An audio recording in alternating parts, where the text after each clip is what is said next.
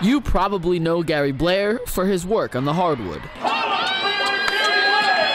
He's a Hall of Fame coach that brought a national championship to College Station in 2011. But what you may not know is that Coach Blair is also the Candyman of Aggieland.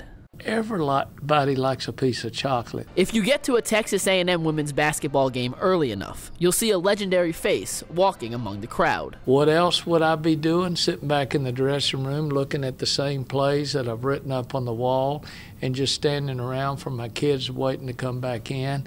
And it helps relax me, and I love to do it. But Gary Blair isn't just shaking hands and taking selfies. He's actually handing out treats to fans, just like you would do to trick-or-treaters on Halloween. I got a Kit Kat bar. Kit Kats. Kit Kats. You guys like Kit Kats? Yes, sir. Your favorite candy? Yes, sir. Blair got the idea from former Houston Comets coach Van Chancellor, but when he brought it to Reed Arena, he had to put his own twist on it. And I would start throwing the candy, and I could throw it like this, and I could hit you on the fly between the eyes because that's my baseball in me. Coach Blair says the easiest candies to toss out are the small compact ones like this Milky Way, but he has to change up his release for the smaller, softer candies like these Skittles. It's like when our yell leaders try to show their arm and throw those T-shirts out, they're trying to get it into the upper deck. Well, good luck. It's not happening most of the time. They're trying to throw their arm out. Coach says he can go through 5 bags of candy on any given night.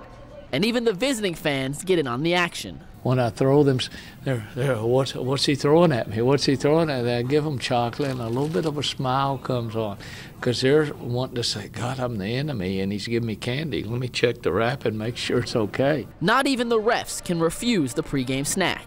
Is it bribery? No, but you want to establish a relationship.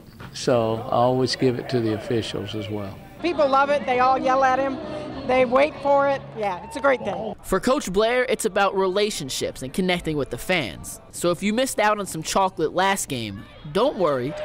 The Candyman doesn't plan on stopping the tradition anytime soon.